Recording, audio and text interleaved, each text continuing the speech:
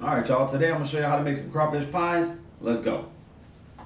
Alright y'all, so look, first thing first, you got a half a cup of green onion. Go ahead and cut that up, make sure it's diced up real good. Then you're going to go on to the celery, okay? Just go ahead and cut you up good 2 stalks of celery. You don't want to put too much, okay? So 2 is about good enough.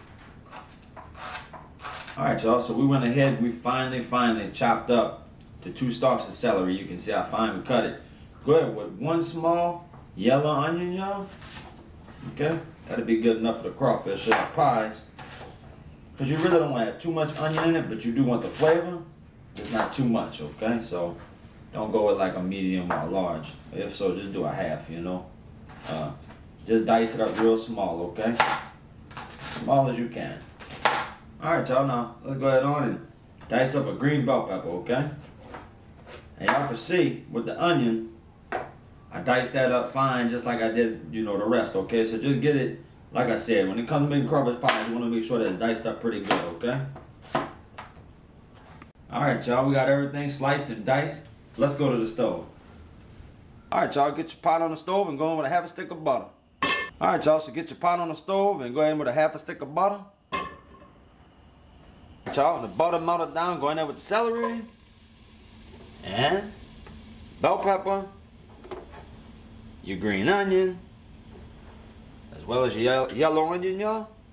What I want y'all to do right now is go ahead on and give it a mix around, okay? And I want you to go ahead on and cook that down for 10 minutes, alright? Alright y'all, now go ahead on in a separate pot. What I want you to do is go on 1 cup of rice, okay? Let's get that cooking. Supposed to be cooking down about 8 minutes. Go in there with 2 tablespoons of minced garlic, okay? Then what I want you to do is go in there with some black pepper. Alright.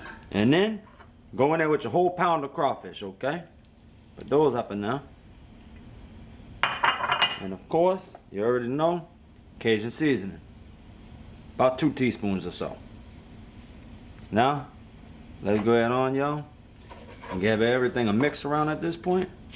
Let this here cook for 3 minutes.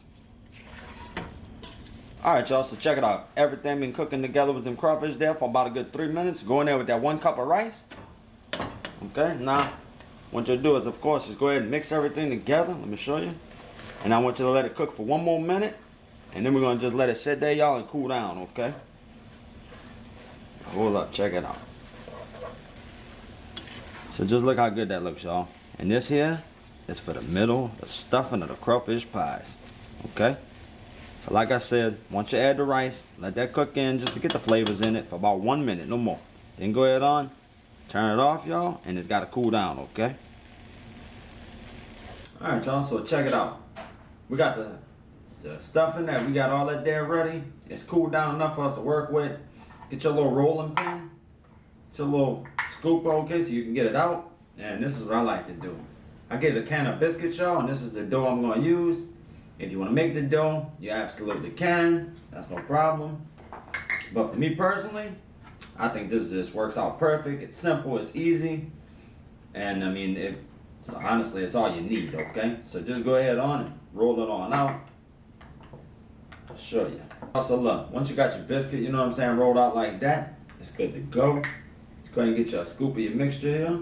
You don't want to go with too much now, okay? Because then you won't be able to seal it up, okay? So just go ahead, something like that right here. Now, y'all know we already seasoned it up, okay? Of course, we cooked it, but what I do is, I like to throw a little bit more seasoning. I don't get too carried away, okay? But just a little something like that. I also add a little pepper at this point, nothing crazy. And then just go ahead on and flip it on over, like so.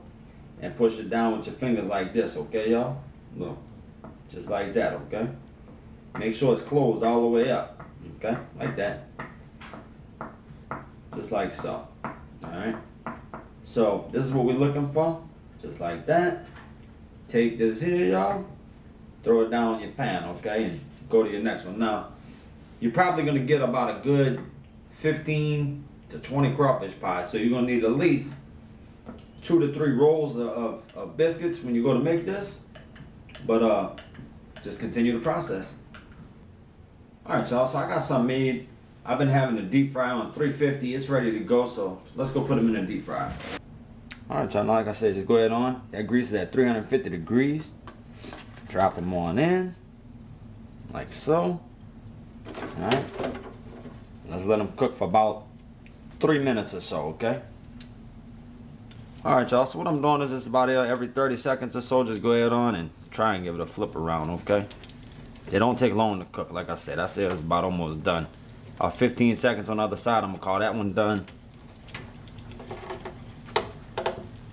15 seconds on these two will be done, okay?